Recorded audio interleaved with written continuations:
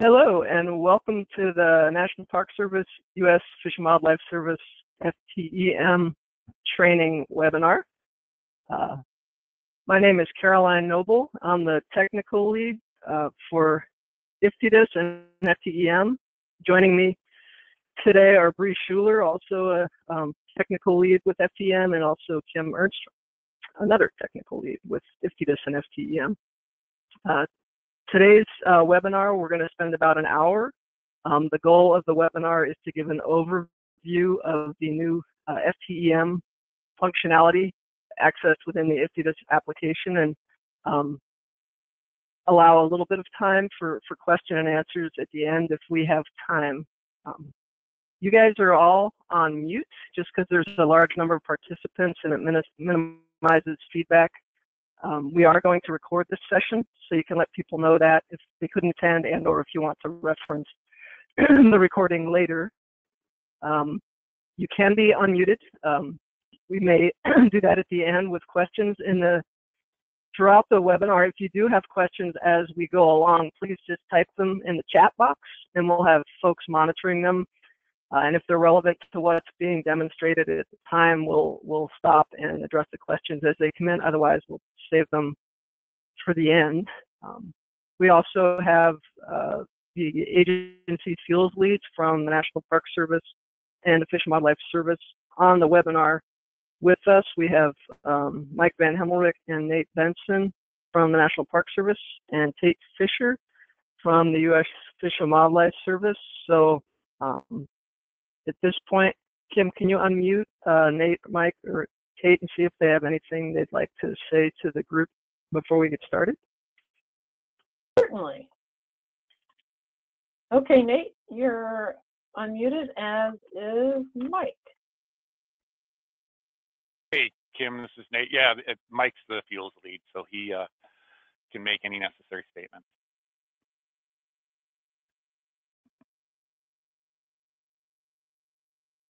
Mike, we unmuted you, so I don't know if you have anything you want to add.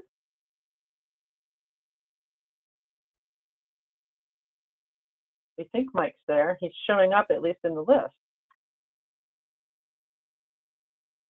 We can give him another chance at the end if he's multitasking. Okay, good. Anything from Tate?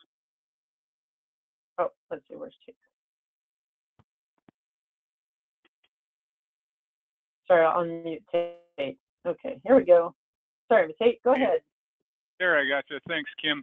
Hey, just a reminder for Fish and Wildlife folks, like on the webinar invite that Kim Ernstrom did send out. This is kind of a show me for us. We're still at this point in time using FMIS to record our FTEM interactions, and the national office is rolling those over into this program, at least for the upcoming year. So appreciate that. Hopefully everybody enjoys this. We put a lot of work into this, and appreciate everybody taking the time to not only join in, but the FTM FTDIS folks for doing the presentation for us.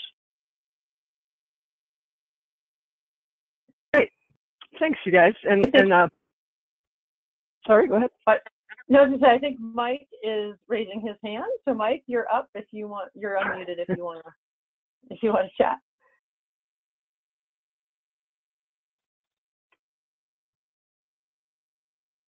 Okay, maybe not. All right, we'll give Mike a little time later. Yeah, we can come back to Mike as we go through.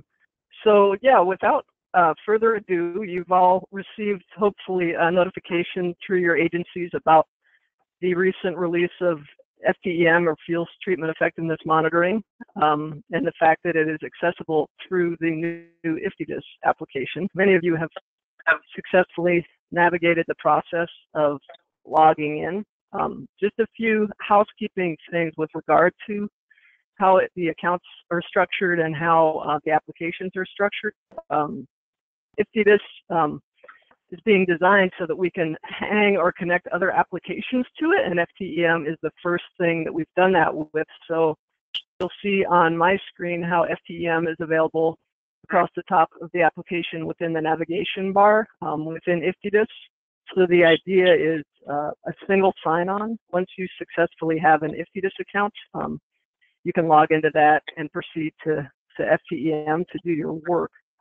There is an initial setup of an FTEM account required. And like I said, many of you have navigated that.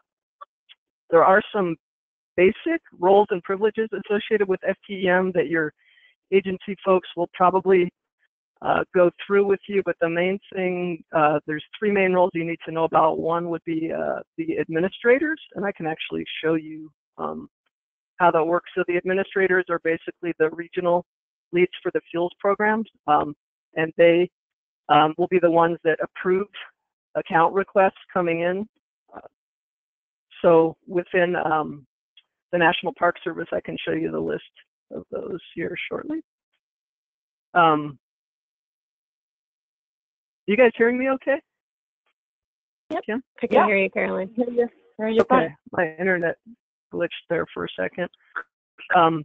The other roles will be FTEM editor, and that'll be the folks that actually do the data entry, enter the monitoring data, the same as your roles in the past, only it'll be in this new system. So that role will be called editor, and then there's a role called agency viewer, which is just someone who would like to view the data from the agency, but not necessarily do data entry.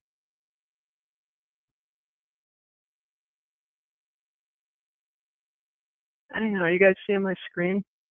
Seem to have lost my internet connection for a second. We can see that it's the IFTDIS user list. Okay, there we go. I'm trying to switch to the FTEM user. There we go. Okay. Yeah. There we go. So within, here we go, the FTEM user list, if I filter on National Park Service and agency administrator, you'll see that it's the national and regional leads for the program. So the responsibilities of these folks are to approve the editor requests as they come in. We did give an agency administrator webinar a week or two ago that has been recorded. We can assist people in getting those initial accounts set up. If they need any help, it's a one-time thing, so although it might seem cumbersome, once you're set up, you should be good to go. And then the agency editor will be the folks in the field actually doing the data entry. So a few folks have gotten in there, and then agency viewer would be more like a park superintendent or maybe the national folks who just want to see what's going on but wouldn't necessarily be doing data entry. So that's a quick and dirty of just how the roles and privileges work and account access. But once you log into FTEM, you're going to land on a page that looks like this. There's two main sections, monitoring and reporting. Today, I'll primarily be showing you how the monitoring works, which is how you enter your data. The reports, I'll just give you a little bit of a demonstration on. And then there's help with account management, or you can return back to the FTEM application. You'll see down here general guidance, which is actually the same guidance you've had in the past, maybe in a little bit more user-friendly format for as the questions come up for FTEM monitoring, it's the answers to all the questions of the pick list of what you would choose in the various things. So it's just a sort of a guideline for what your parameters are for answering those questions. And then we have a pretty robust FTEM help system that includes account roles, account setup, how to monitor your treatments, again, guidance for specifics about answering those questions. We do have some FAQs populated, and we'll continue to populate those as people begin to use the system, and we get feedback on what is troubling to people and what is obvious. And then technical documentation. And the technical documentation, specifically, if I open this up, this is where a lot of questions will probably come up because it's really all about the data with this application. So there's technical documentation on the sources for the treatment data, the sources for the wildfire data, how interactions are detected within the system, and again, some FAQ. So keep in mind that those are available as a first point as you're trying to understand where the data come from within the application. So once you get into the application in FTEM, as you guys know, the whole purpose of this system is to document interactions between wildfires and treatments. So the first place you'll go is to FTEM monitoring, and it'll automatically open up into a split screen where there's a map on one side, and on the right there's a list of wildfires.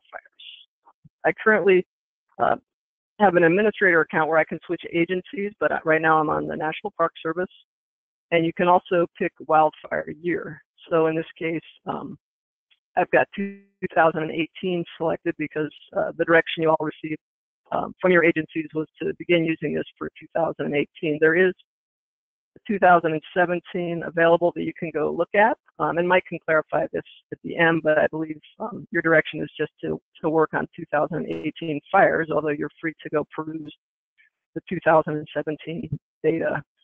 You'll notice that on the left of the map, there's a layer list that automatically pops up. It's color-coded. This color coding is dynamic or interactive with this list of wildfires on the right. And what the colors mean is specifically in terms of FTEM monitoring. So red means that there's interaction detected by the system and you need to check it. So not all NPS wildfires are listed here. What's listed is any wildfire that's suspected by the system interaction detection to have interacted with an NPS treatment. Once you begin monitoring, those will turn into a yellow color to show that there's monitoring in progress. And once you've completed and submitted a report for them, they'll turn green. So this is a quick and easy way for, let's say you work in South Florida, a user can log in that's responsible for that area and go, oh, okay, look, I have all these fires I need to monitor, but I've finished the Anhinga. And just so you know, I'm actually in a quality test environment right now to show these because we don't want to do any real monitoring for you guys. So I'll do some monitoring here during the demo, but the real site, we will not have touched your data. That's up to you guys to do. There is something in your account, if you go to your name, there's something called a profile. And when you go in there, you can see both what your role is to make sure that, in my case, it's administrator, but to make sure you're an editor or a viewer or administrator as you're supposed to be. And then there's a preferences section where you can set the map extent so it will auto zoom to your area of interest. If you click on set new map extent, it'll ask you what agency you work for and what geographic area. And once you set that, it'll auto zoom you to your area of interest. You can always change that, or you can just use the entire US. It's really a user preference kind of thing. So again, once you log in, my preferred extent is set to the whole United States. You'll see this list of fires that need to be checked for monitoring, and you'll see them listed in red because there's been a system detected interaction. So the way this works is a little bit about the wildfire data is the data is pulled either from Irwin or GeoMac. You'll see as the wildfire list populates, it's got column headings here that gives the wildfire name, the acres of the wildfire, the control date, the monitoring status, which refers to this, like I said, check for interactions in progress or complete. So it's called not started. And then the number of interactions detected, and it's automatically sorted to the fires with the highest number of interactions on top, but these are clickable so that you can sort, I could switch control date. And you'll notice that the control dates are all January 1st, 2018 or later within there. Another thing to notice right away is that there's two layer lists for the wildfires. There's one called points and there's one called poly.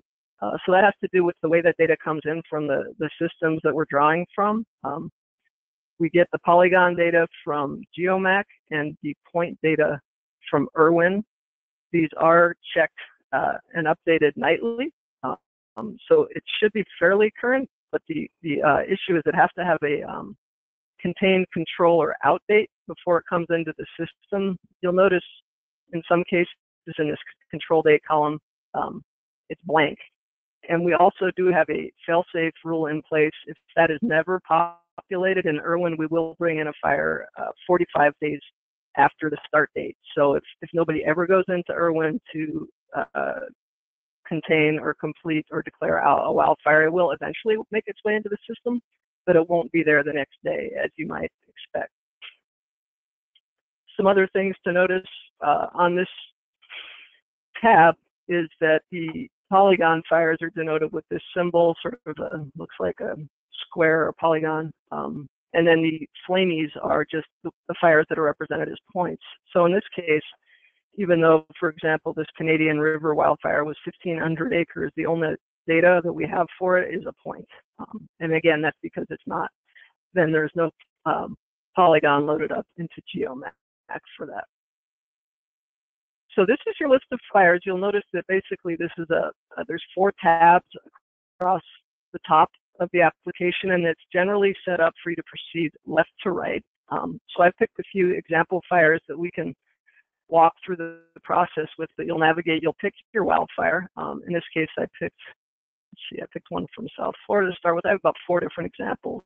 The context fire. So once you find your fire that you're interested in, you select the fire, and then you can say zoom to, and it'll bring you in to a close-up map. This one's in the Everglades with a sort of an aqua outline of the wildfire perimeter. And then you'll have the option to turn on your treatments to see about the treatments associated with this fire. So when I click on treatments, I can either click on the tab that says treatments, or I can click on the tab header up here. Either way, 2 different ways to get to the same place. And now the NPS treatments are showing up, and these are pulled again from NIFPORS. So I've got the blue polygon representing the wildfire perimeter, and then I've got these 2 red symbolizations for these 2 different treatments. And it says it's red, which means, check for interactions, no monitoring yet done. So you can turn on and off these 2 different treatments and see where the treatments fall in relation to the wildfire. So in this case, this context road broadcast burn from 2010 appears to definitely have interacted with the wildfire. And in this case, this context road north treatment appears to be just outside of the wildfire perimeter. So this is where the local expertise comes in, and one of the reasons we can't do all of this automatically is we don't really know for sure which of these treatments truly interacted with the wildfire, and we don't know the specifics about the interaction. So the key to this treatments list is this is more the initial detection by the system. Consider it like a shopping cart in Amazon or something, where you're deciding which treatments truly did interact and you want to report on as required by your policy, and which treatments did not interact. So you can add and remove treatments here as needed. In this case, I'm going to, just for hypothetical, this isn't the real thing, I'm going to say, okay, this context road north didn't actually interact with that fire, it's just north of it, so I'm going to say remove treatment, and I can say remove interactions, and that'll pare the list down to just this one treatment that actually interacted with the wildfire. So at this point, I'm showing a pretty simple example of if you have pretty good data, you've got a polygon and a polygon, you can look at the map, look at your list. Similarly, you can click add treatment, and it will expand out further if you think that there's a treatment missing that you want to go look for. It'll set a limit on how far I can search. I can say find interactions, and there's that context road north again. So you can see you're not really deleting that treatment from the database, you're just taking it off of that list out of your shopping cart. So I could add that back if I wanted to at any time, but I don't necessarily want that one, but that's to show you guys how the add remove works. Hey, Caroline, you might be covering this, but you might want to show them too how they can click directly on the map to add remove. Yeah, thanks, Bria. I will. So yeah, in addition to these buttons that I just demonstrated, you can also go directly to the treatment. I could even go to this one and click on it. In this case, you'll see it's a point instead of a polygon. So for whatever reason, this treatment I can click on it to get information about it. There's just a little bit of data associated with it here. It has a treatment ID from NIFTPORS, that it was a broadcast burn, and the date. And I could say add interaction here. And the same thing, I would say add treatment, and it would come up in this list over here on the right. So if for some reason that one did interact, we could always add it from there. And that's another point, is just this whole map, whether it's the wildfire or the treatments, you can use this identify tool to sort of drill down and get some additional information about either a given wildfire or a given treatment. So in this case, all the layers that I'm intersecting with that point come up. So here's the name of the treatment with a little bit more data about it, the GIS acres, the fact that it's from NIFTPORS. And then if you scroll down, here's the information about the wildfire. So we've got some additional attribute information about the wildfire. So that's another way you can query this data to get a little bit additional information. Also, not to show you too many things, but just so you have this as a reference, this application can go in split screen or full screen. It goes in split screen as a default because we find that people like to be looking at the map while they're working. But for both the wildfires and the treatments, you can always go to this little arrow up here that switches from half screen to full screen. And if I go into full screen mode with regard to these treatments, then when I hover over a given treatment, I get a little bit more information in what we call the right-hand panel. So some additional attribute information about that particular treatment. Similarly, from the wildfire tab, if I do that and I hover over this wildfire, I will get the attribute information associated with that wildfire if I hover over it. So different ways to do things. And also within this screen, if you wanted to, you can filter on the status of a fire, whether it's not started, in progress, or whatever, and limit your list to that extent. Just to show you quickly, if I was zoomed way out, and I just wanted to look at, I'm going to just get rid of the context fire for a minute. So I wanted to go look at just fires that were completed, say, within this particular map extent. I could say completed, and you'll see that there's nothing there. But if I say not started and I filter, here's all the fires that fall within the map extent that I'm showing that need to be looked at. So another way to filter this wildfire list to the area that you're interested in. So back to this context fire, you notice that the map continues to update to be dynamic with this list whenever I move around. So if I go back to the context fire, I go back to the treatments, I'm going to remove that FY18 East Everglades treatment because I don't think it interacted.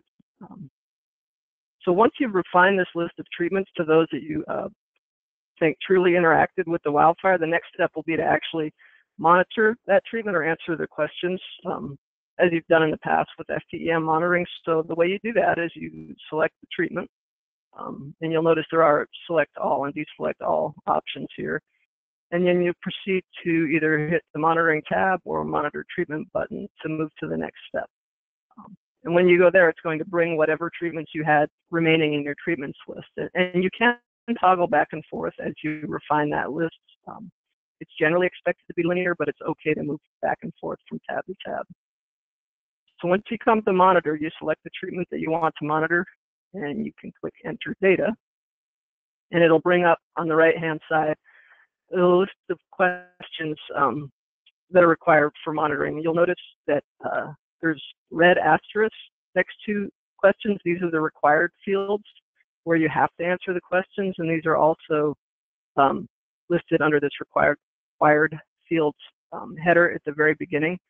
So everything below this first box falls into the optional category. Not sure how you guys do this work, in the past, but just to make it easier for you to remember which is required and which is optional.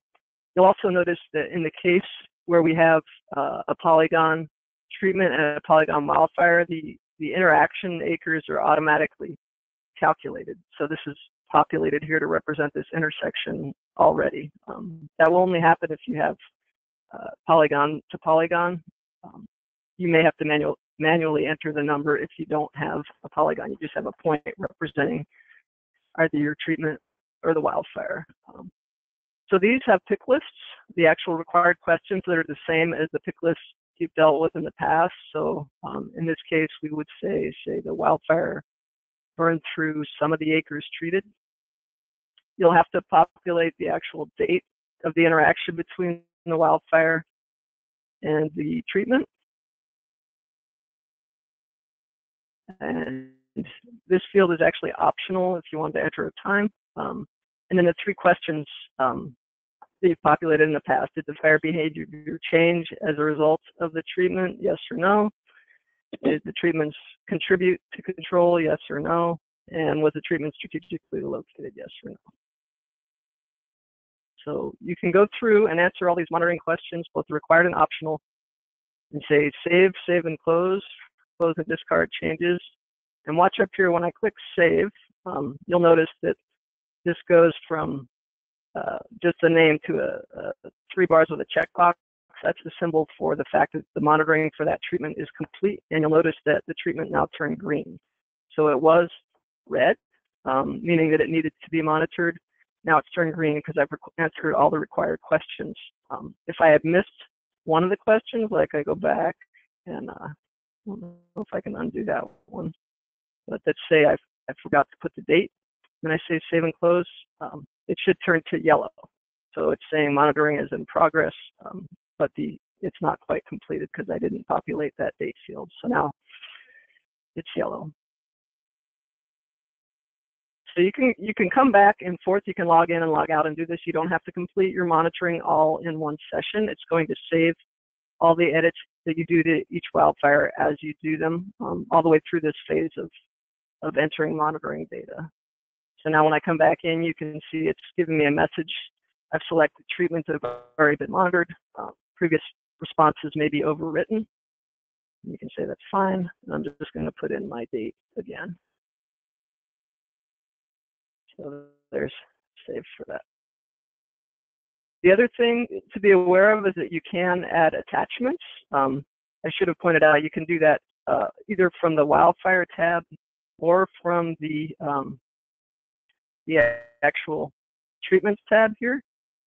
So from the treatments tab, if you click on attachments, it gives you the option to browse files to attach, and you can attach PDFs, JPEGs, Word documents. There's a variety of things you can attach. And if you attach something, I guess I'll attach something just for fun, then you'll get a little icon that tells you that you have an attachment associated with this fire. Let's see. Attaching a soccer player in honor of the World Cup. Don't worry, this is just a test environment. So now you'll see when you do this list of treatments, there's a little paper clip here. And you'll also notice that if you're back on the wildfire tab, there's also a paper clip here telling you that there's an attachment. You can go to that attachment and you can download it now if you want to. So if somebody else has put in a photo or a report and say Mike wants to go look at it, he can go look at it and download it. Let's see, Bree, have I missed anything else before I proceed to the completion process? You might want to just show the table summary quick if you want. You could show the complete tab too, though. No, that's a good point. Yeah, from this main wildfire tab, you can also click on something called table summary, which is available in a few places. But if you click on that, it's going to open a summary of all the data that's been entered for a particular wildfire. So it'll give you a little bit of information about the wildfire in the header. And in this case, since there was only one treatment that interacted, it just lists that treatment, and it's a horizontal sort of spreadsheet-like connection of all the answers that you've given, including in the very last column, who did the monitoring for that treatment. So we've put the required questions at the start, the ones with the asterisk, and then the optional questions will all be populated here if you did do the monitoring. And that opens in a separate tab. So yeah, there's also something called an audit log. You guys probably won't have access to that too much, but it can help us troubleshoot if there's problems, and some of the administrative accounts have access to that to see what steps the user has taken in monitoring a wildfire. So once you get that monitoring done for that treatment, you might think you're done, but you're not really quite done yet. Hey, Caroline, can I jump in on one other thing? I'm sorry that I thought of. Yes, Bree, you before you complete. So I don't know if you demonstrated why we allow people to bring multiple treatments over to the monitoring tab, but part of that is because we do allow batch monitoring. So if you know that you're going to answer the bulk of the questions for a couple treatments the same, then you can select more than one. You can select as many as you need to and actually do some batch or bulk monitoring. So you can answer the questions the same for multiple treatments and save those all at the same time. So then you would potentially hammer out a bunch of treatments at the same time, especially for those big fires where you might be able to do that. There are a couple fields that you have to answer as the treatments, or you have to populate for individual treatments. We do not allow batch monitoring on every single field, but we do allow it on most of the fields. So you can batch monitor. Yeah, I'll try and remember to show that in another one, but here's a quick example. If you go to the Buzzard fire, I'll zoom to that. I think that's in Big Cypress. And you click on treatments, you can see that there's 28 potential interactions. I click on the treatment list. Now, I'm not going to go through and figure out which ones are appropriate, which ones are not right now, but if I say select all, and then I say monitor, that entire list will come over to the monitoring tab, and then I can pick, like if I know, I could either pick all of them or I could pick these first three I want to monitor. I'll say enter data. I've got 3 of them selected. And then when I come down here, you'll notice there's a slight delay, Caroline, on the internet. Slight. Okay, now we're caught up. We're caught up. Okay.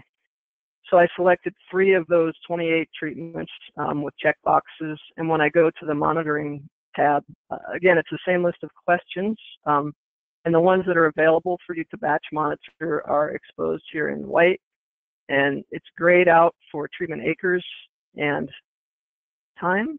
So these are 2 fields that you can't batch monitor. The acres of interaction, you can see that blue message says disabled when monitoring multiple treatments. And again, the same for the actual time that they interacted.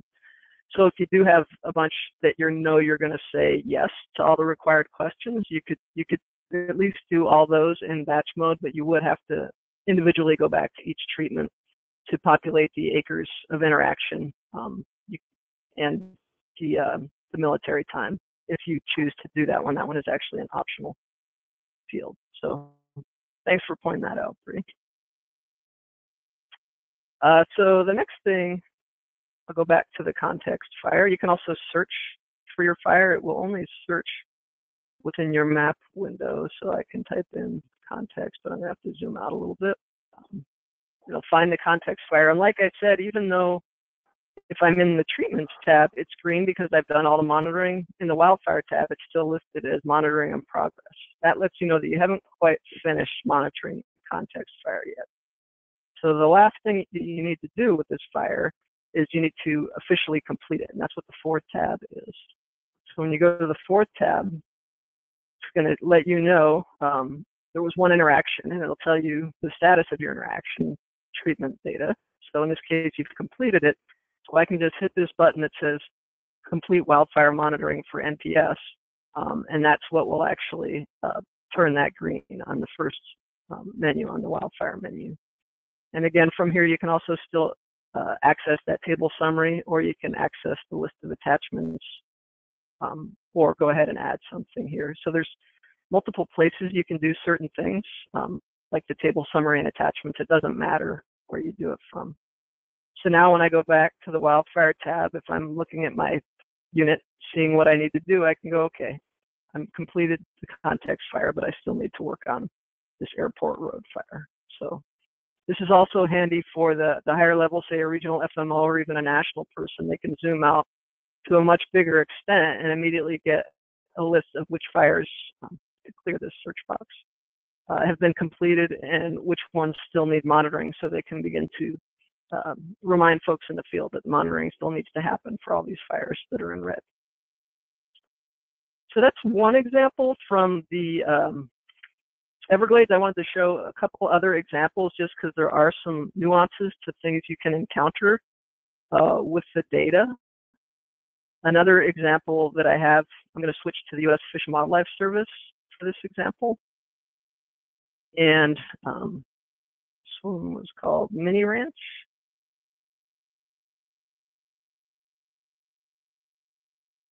So it'll search this map extent for that fire. Actually kind of know where it is, so I can zoom in.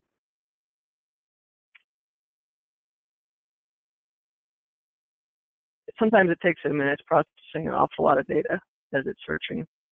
Okay, so there it is, the Mini Ranch Road fire, a 300-acre fire with 300 potential interactions. You'll notice that the control date is not populated. If I'm curious about that, I can go to a full screen mode and look at the right-hand panel. And I'll notice that in this case, the control, containment, and out dates are not populated at all. So this is a situation where it took 45 days. That's what that field is called, the FTEM end date. So if for whatever reason, the local dispatch or the local unit is not updating things in Irwin, the fire will eventually make it in here, but it's going to be a 45-day time lag from the time the fire started to the time it shows up in this system.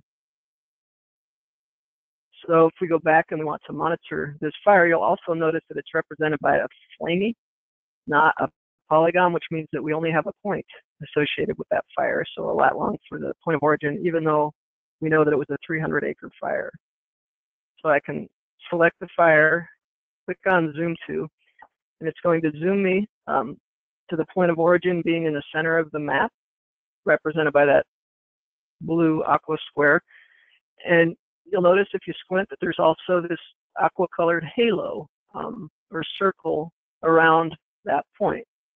So this is how we take a first cut at finding interactions for fires with acreage for which we have no polygon data. So in this case, there's information in the help content about what that buffering is. It's dependent on the acreage.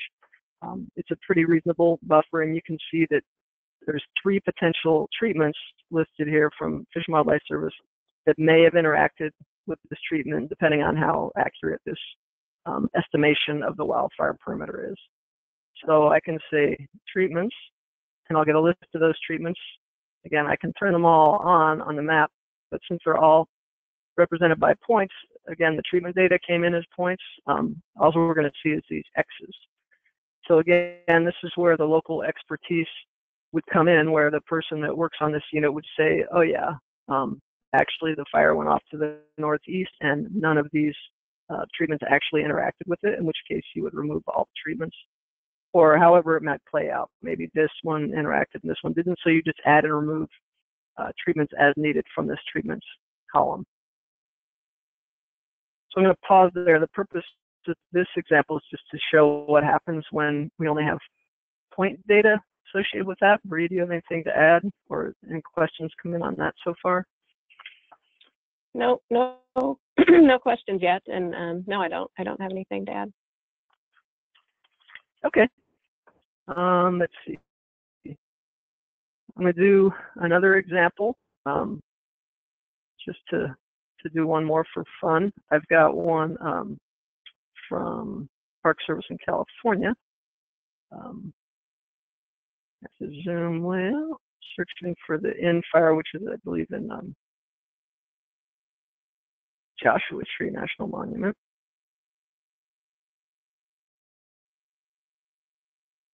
So the map is rapidly trying to keep up with me.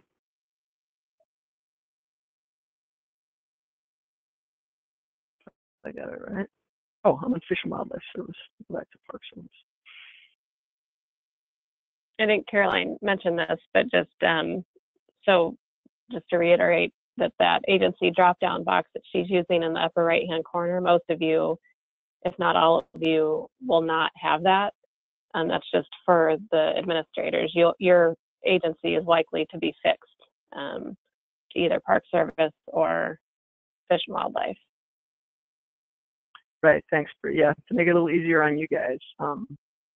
There are some ways you can see other people's data. Remind me, and I'll come back to the reference data in just a minute. But here for this example now, I found the in-fire. It's a 5-acre fire with 6 potential interactions controlled in March. Again, this one's represented by a point because it's got a flame instead of a polygon. I can say zoom to. I'll go to that fire. And here you can see, here's the fire location. And it's a very small halo around it because it's only a 5-acre fire. So like I said, the size of that buffer is in relation to the acreage of a fire. So now I'm zooming into that particular fire, and I want to see what these 6 potential treatment interactions are. So I click on treatments. It zooms me out a little bit, and I get the 6 potential treatment interactions. In this case, these are all represented, it looks like, by polygons. If you'll notice, you'll start looking at these, they're all different treatment IDs and different treatments with different dates. But if I turn them, zoom in a little bit, if I turn them on and off, it looks like it's the same footprint that's been reported on a few different times. Let's give the map a chance to catch up to me.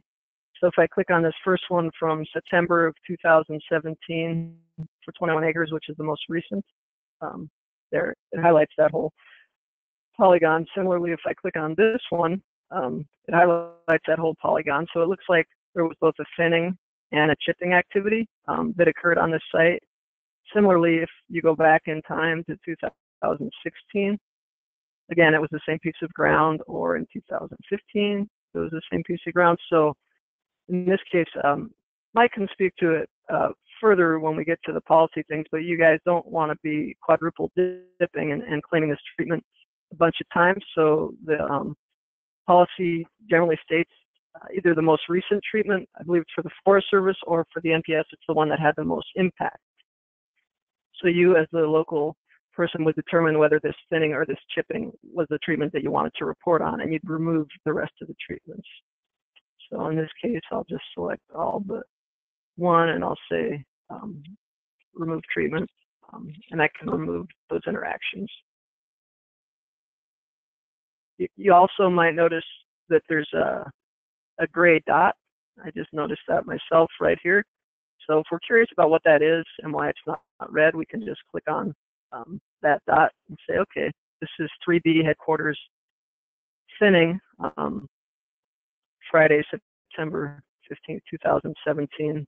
Looks like that's duplicate again with the other ones, but if you're not sure, you could always say add the interaction, add it to your list, and sort of look into your records and NIF4s or whatever to make sure which treatment you want to report on. And again, if you want to report on both of them, if that's appropriate, you select both, go to the Monitor tab, and here's where, as we pointed out earlier, if you want to select both and do some batch entering of the data, you can. You would click this, and again, when it's batch editing, the treatment acres and time will be grayed out, but the other fields will be available for batch editing. So that's another example of where I think, especially with your NIF4s data, depending on whether you're a lumper and a splitter and how you've entered that treatment data, you may get a bunch of duplication of the same treatment because it's coming in by treatment ID, and that's why they're all listed there. But you can use either the list mode, or you can use the click on the map to get the attribute. Again, if you go full screen and you want to see more about these individual treatments, you can get a little information in the right-hand panel as well to decide which ones to keep and which ones to remove. So Caroline, we did have a question. We did have a question come in. So Missy had a great question regarding treatments that come into the system after monitoring has already started on a fire, and that could be that monitoring is in progress or completed. If NIF4s feeds FTEM with new treatments after you've already started monitoring or completed monitoring on a fire, our automated detection that we run every night will not rerun on that fire to pick up that treatment. So you won't be, it won't be pink when it comes in. However, you can go to your fire of interest and you'll see that treatment on the map where you can, as Caroline demonstrated, how to use the Add Treatments button to add the additional buffer to pick that one up. Or you can manually just select on that treatment on the map and add the treatment that way. So you can add treatments that come into the system after you started monitoring. They just won't be picked up by our auto detect that runs nightly. That's a one-time deal as of now. Thanks. Yeah, that's a great question. So those were the example fires that I wanted to show for the monitoring process. I just want to show you guys a wee little bit about the reports. So you can click on reports in your navigation bar to go to reports, and or when you're at the landing page, you could go directly to reports. So this is FTEM reports. So when you get here, you can see the text description on the right. There's 5 different types of reports available, and the one I want to show you today is this first one. It's called the FTEM Wildfire Specific Report. So as the name implies, this is specific to one fire.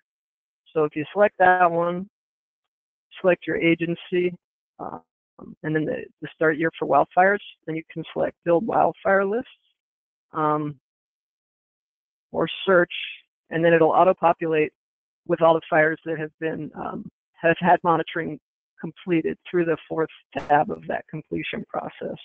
That's an important thing to note because people often go here looking for their fire. This is where you can recognize, oh yeah, I didn't complete it yet, so it's not available in my pick list. So in this case, since we're in a test environment, there are a few that I've completed just for demonstration purposes. I'll show you this pinery fire. This is from Chiricahua, I think. If I say generate report, it'll go ahead and bring up a simple report which has at the top of it a basic map.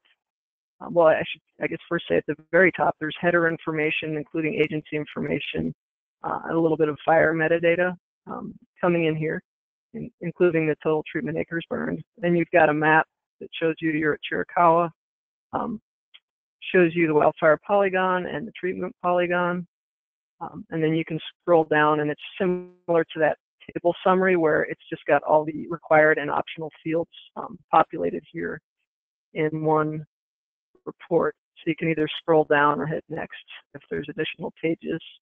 And this report is downloadable. I can download this as a PDF. I'll just show you this real quick. So if for some reason you wanted to show this to a park superintendent or somebody, you can generate an individual PDF for this wildfire treatment interaction. It'll list the name and the date, and then it'll have all the information I just showed on screen. So the map, a little bit of metadata, and then the answers to the questions as they come through. So if there have been multiple treatments, they would all be populated below here. It's a pretty lengthy report just because we're fitting Excel data into a PDF. You can also download to an Excel data sheet, or there's options here about just downloading the map as a JPEG as well if you wanted that for some reason.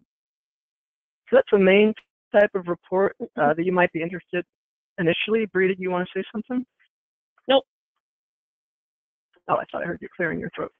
So the other reports that are listed here, and I can show you and you guys will be free to play with them, are summaries by agency, summaries by region, summaries by state, and then the FTEM data download. And the reason I'm not trumpeting this too much is because since this is a brand new system, we have not pulled in the data from the legacy FTEM system, so all the data entered up to the release. You won't be getting much in here. That's not incorporated at this time. So if, for example, I pull a state summary for Florida 2018, all we're going to get is the 2 fires that I've done. This is also the test environment, but the same will be true in the production environment. You only get whatever's been done since we released. So while these reports are of interest, certainly, especially down the road as we get more data in here. Initially, we don't want people to come in here thinking that there's a bunch of data missing, when in fact it's just because this is a new system.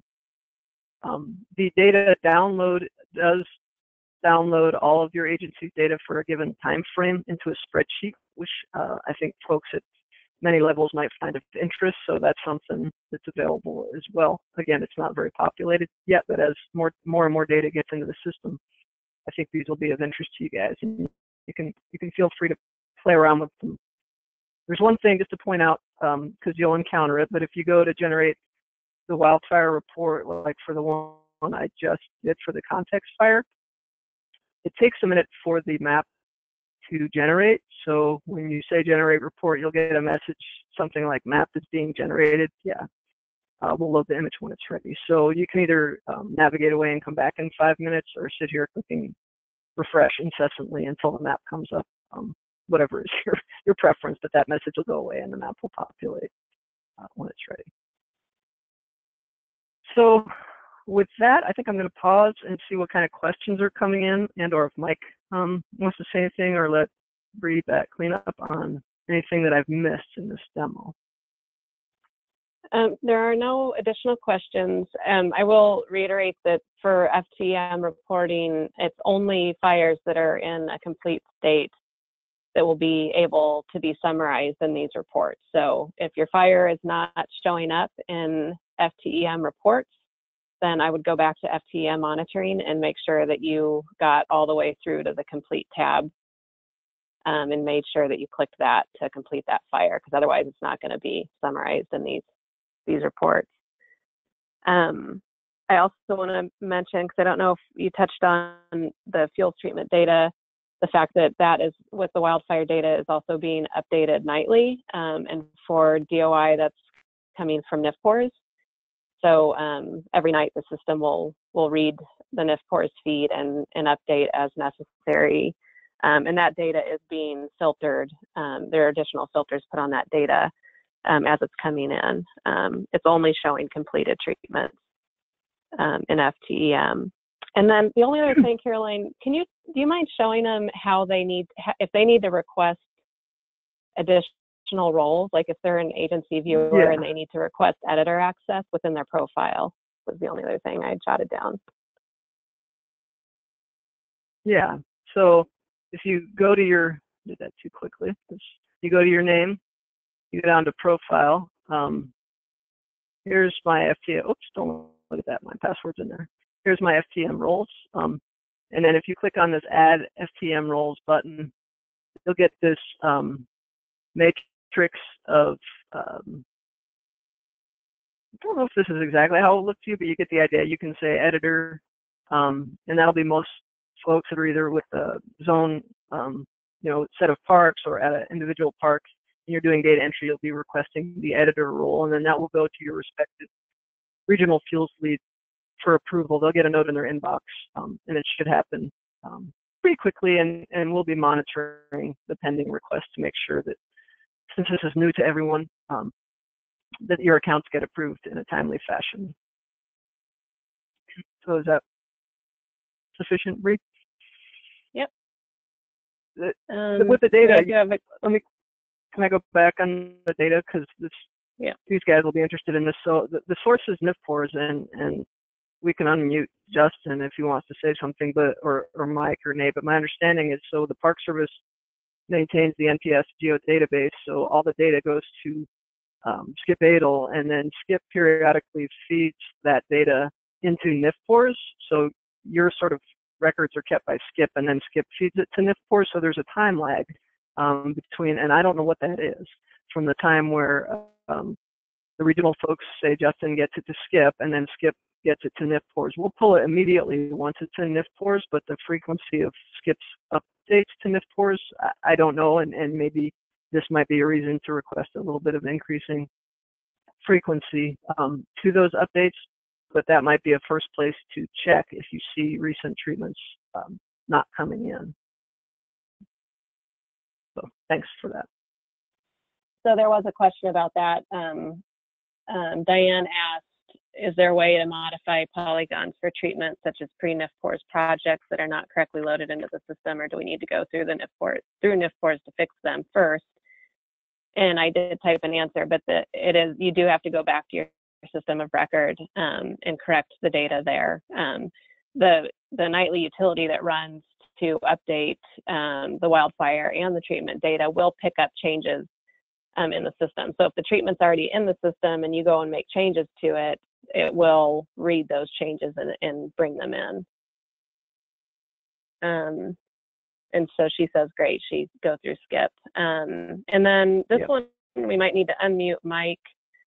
For Brian has a question, is there a deadline for completing FTEM reporting for a fire season? Can you guys hear me now? Yeah, you're good, Mike. Go ahead. Okay, awesome. Yeah, there is going to be a deadline for completing it.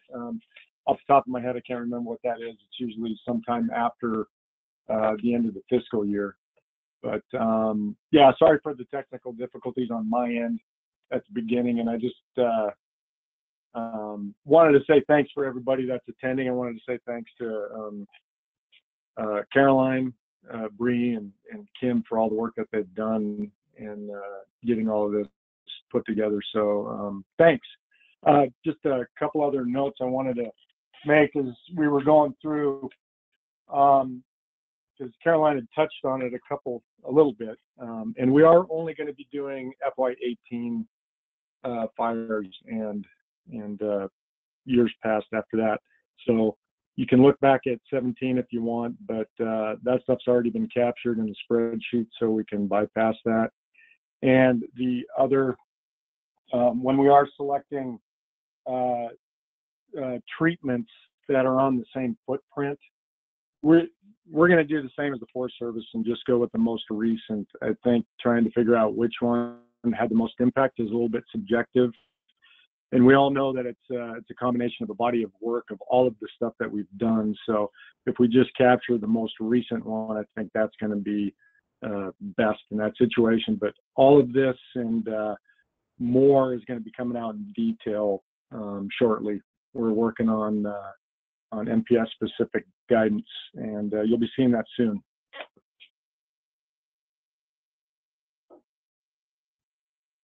I went to Alaska for you, Brian, but there's no fires needing interaction yet.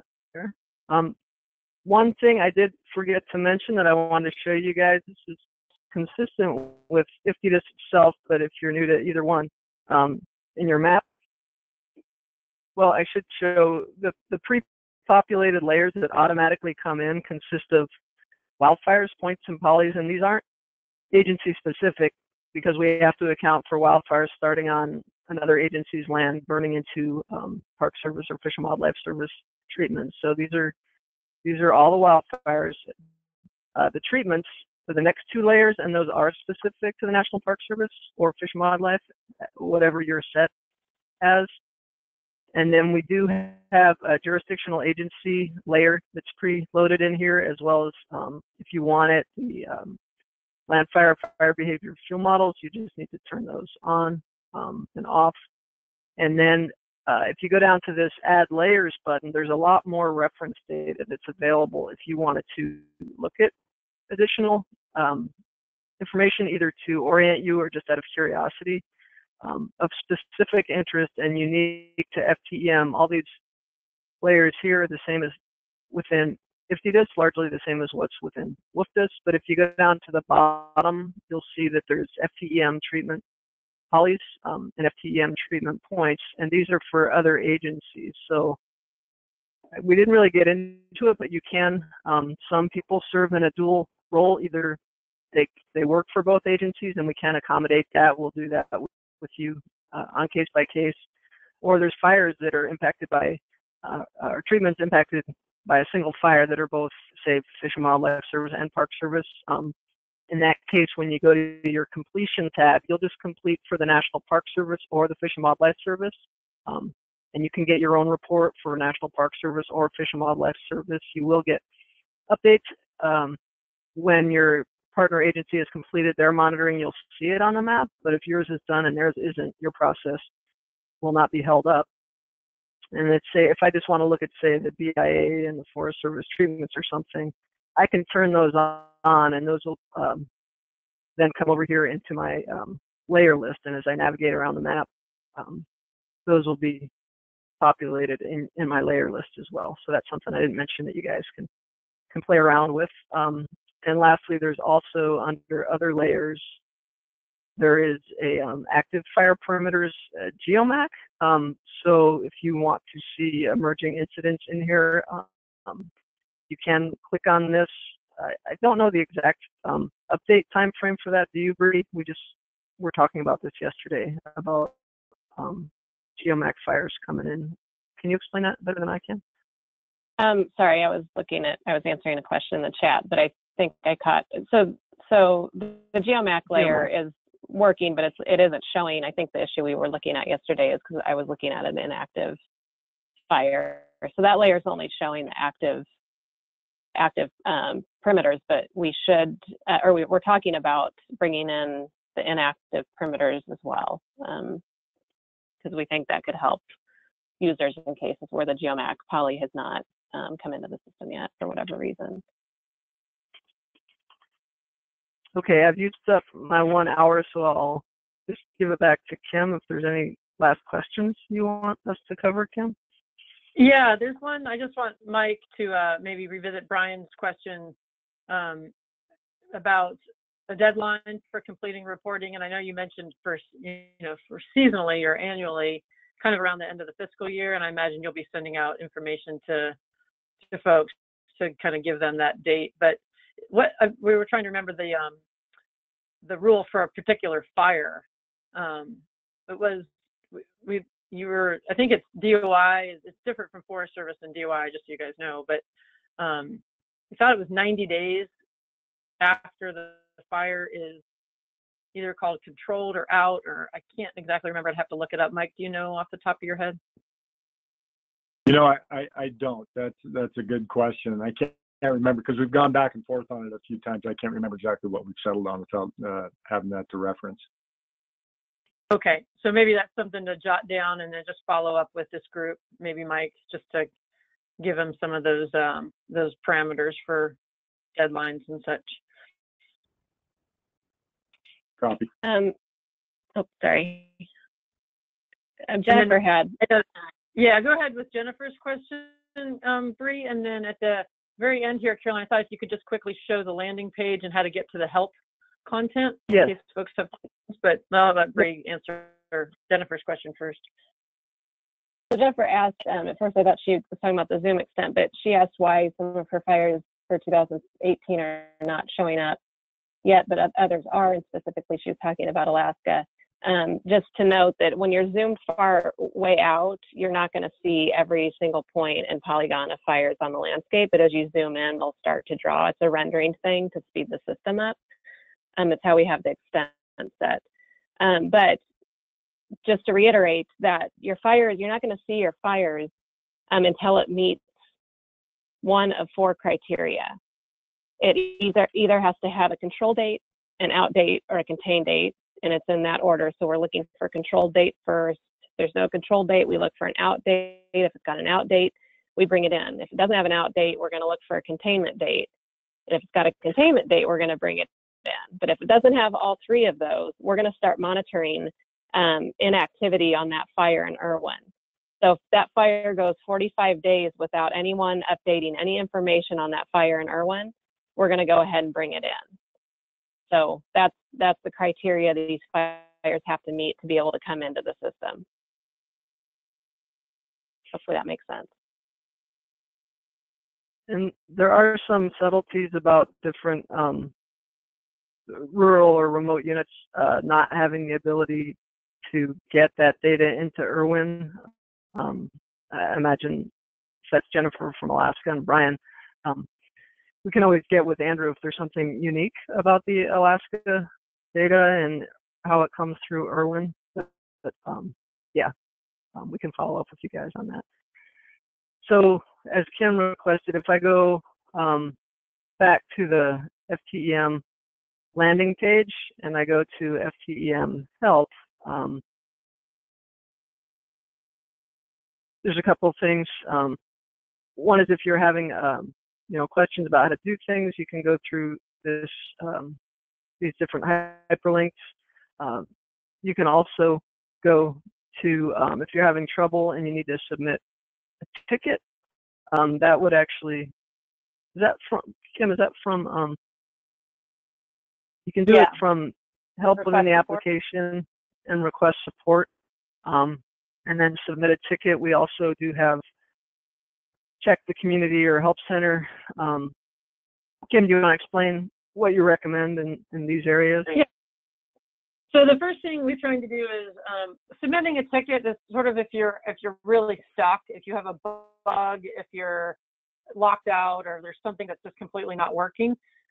We try to reserve to submit a ticket for that, but and instead we'd like you to go to the help center and use some of the help that we've created. There's quite a bit in there. It's fairly extensive, and everyone so far has given us great feedback and has said it's very helpful. So we'd like you to try there first. Check the community is a set of, it's like a user forum. We don't have a lot of FTEM stuff in there, of course, yet, because we just released it. So, but you are welcome to post a question to the community forum, to the question and answer. There's two. There's a question and answer Q&A on the left-hand column there. And if you post a question there, usually we can get back to you right away. It also allows other users to see your questions, which is really helpful. That way there can be a little dialogue. Other users can also chime in on the questions. It just doesn't have to be the FTDIS and the FTEM staff. So we're trying to make that sort of like a forum that people can share. If you have an idea for us, if you're using FTEM or even FTDIS and you've got an idea, the Ideas Exchange is a place to put that type of information in. So, boy, wouldn't it be cool if FTEM did this, or if FTDIS did this or that? You know, post that in there, and then we can let you know if that's on our development list or not. So those are two other resources that we're trying to get started and get people really using them. And then, of course, the last resort is if you are really stuck, definitely submit a ticket, and we'll try to work with you directly. We usually are able to answer those pretty much right away. So we don't deal with this stuff after business hours. We don't feel like fuels treatment planning is necessarily a fire emergency, but we will definitely get back to you the next morning at the very latest. So if it's during business hours, we'll usually get back to you right away. So that's kind of how the support system works. And then actually, Caroline, if you could go back to the landing page for FTEM, I just want to point out that there's a couple things on there just so folks know where to find some phone numbers. And no, you're getting closer, Caroline. Keep clicking. How am I doing, Kim? Okay. You're doing awesome. Striking out here so far. While Caroline's doing that, I'm gonna. Diane had another question. She asked if a fire shows up great, but there was an interaction with a treatment on the ground. Can you still go monitor it and complete it? And the answer is absolutely. So if you find your fire, but it doesn't have a status, meaning the system didn't detect any treatment, you can still definitely monitor that fire. Just select it and then manually add the treatments that you want to monitor for that fire. That's a good question. Oops. Okay, there we go. We're getting closer. I'm getting there. Hang on. Admittedly, FTDIS does open a lot of tabs, and I got myself a little lost. Here I am. There we go. So this is our welcome page for FTEM, and you can see, obviously, you can click to get to the reporting or the monitoring section, manage your account. And then this is where you can get other information. So if you need to get to some kind of frequently used topics here on the Get Information section, you've got the guidance on data entry, learn how to use FTEM, et cetera, and then just go to the help, which is the larger help content. And then we're in the middle of posting guidance there for each agency. So Caroline, if you can go back to that landing page again. I hope so. There you go. So read agency guidance.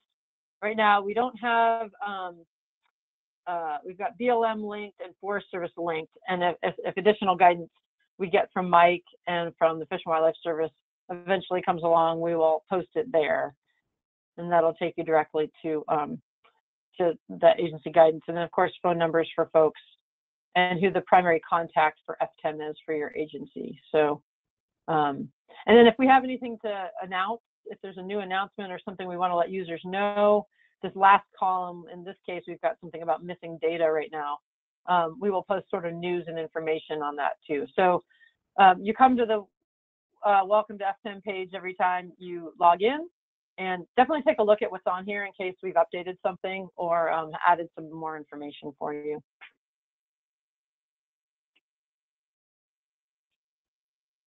That's all I got. Yeah, that's all I have as well. And I know we're a little bit over time, so. Well, thanks everybody. We look forward to feedback, and let us know if you have trouble accessing your account or if you have questions. We'll be glad to help. And get a hold of Mike, and as a backup, Nate Benson, in case you guys have specific questions for agencies, and then Tate, of course, for Fish and Wildlife. Oh, one last one. Justin asked, wildfire polygons only come from GeoMac, not the agency's geodatabase, and that is correct. They are only coming from GeoMac. And with that, I think we can say we're done. Thank you, everybody.